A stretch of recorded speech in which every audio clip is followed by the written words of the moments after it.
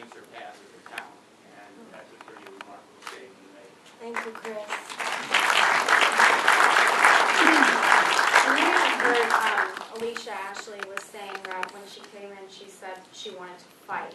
And that's something that you can't teach, boxers, you can't teach them heart. It's like, all right, you can't fight, you've got to learn how to box. So I think, above and beyond, and Heather, she's got the heart. She wants to fight and she wants to win. And, nothing's going to run her down. In the back there? So one moment, and congratulations to both of you.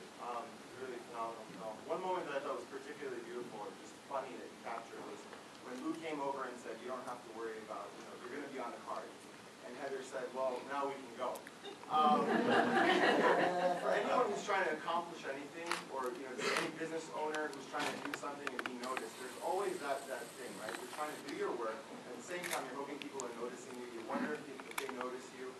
Heather, how do you do this work, right? And the film now, and make sure that who's noticing you, make sure that the right footage is being captured. But then you have this focus. You have to focus on your craft in the gym. And how do those things figure in your life, and how do you focus on doing the work despite all the hype, or through all the hype? I think whether it's boxing or anything else you do, that you have to wear a lot of different hats.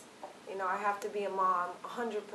And just because I have a job doesn't mean that I can be a mom halfway and have a career halfway.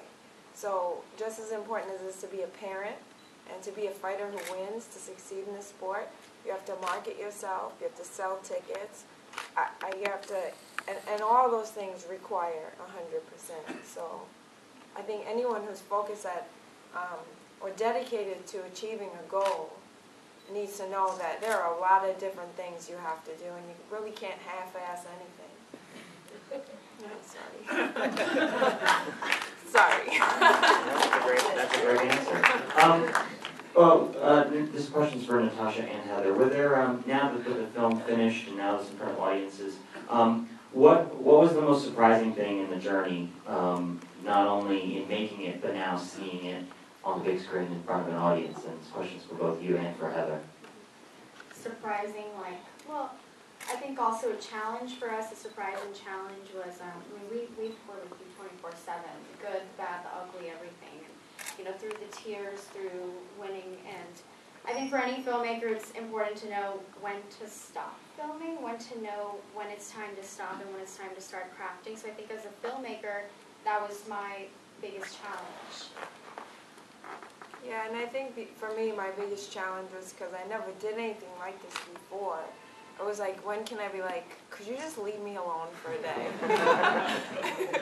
Where's that line where I could say, I really love you, Natasha, but can we do this tomorrow? Yeah. Because like you said, it's worrying about selling tickets. Am I going to get on the next fight?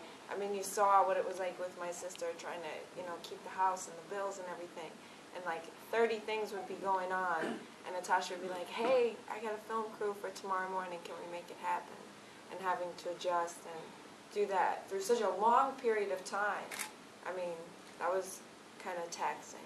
But at the end, we knew that we had a greater mission to tell. We had Yeah. a story to tell.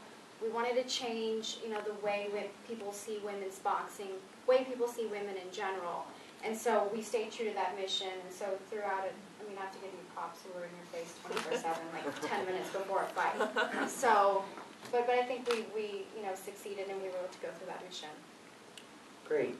Time for one more question right in the center here. I want to congratulate you both. That was a wonderful film. As a former athlete, I can appreciate how you captured the commitment without the guarantee of the result at the end. People often miss out on that. We're in a society where the end result determines the effort we put in. And that shot of you waiting for the bus at dawn, in the dark, speaks highly to your commitment. People really can't relate to that. It's not guaranteed that something comes of it. You just did it for yourself, so I commend you both. Thank you. Great. Thank you for kind words. Thank you guys for coming. Thank you guys for coming. We hope you guys enjoyed it, and we hope you see some more movies here at docnyc. Thank you so much.